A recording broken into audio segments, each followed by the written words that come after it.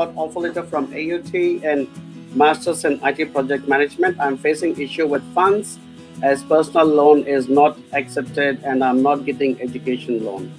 Please suggest. Unfortunately, in India, the Mumbai branch, which deals with student visas, has of late decided that they're not going to accept personal loans because I think they're more prone to fraudulent kind of activities, and that's the reason they're not doing it. It's very unfortunate because you got into a fantastic course like Masters in IT Project Management from a fantastic university like AUT, and so.